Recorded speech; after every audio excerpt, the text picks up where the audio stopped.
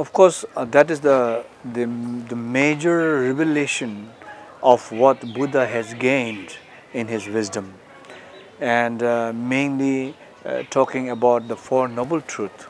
That is the essence of Buddha's teaching, which he wants to say that all the phenomena, are conditioned phenomena, so they do not consist of a permanent existence.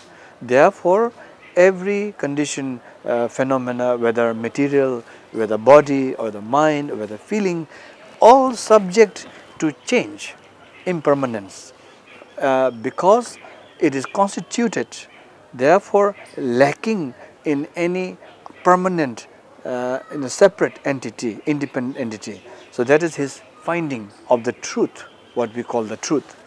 And when you know this, then you can become aware and reduce the attachment, reduce the grasping, thinking that, oh, this is real, permanent, our body is permanent, our feeling is permanent, the world is permanent, our relationship is permanent. So because of that attachment, we have a lot of suffering and ignorance out of that.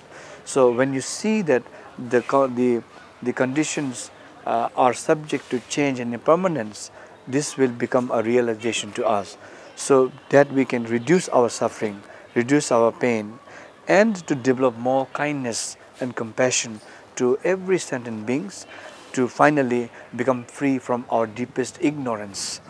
And when that deepest ignorance is freed, we arrive at what is called Buddha, awakened. So this parivartan is the foundation of the Buddha's teaching.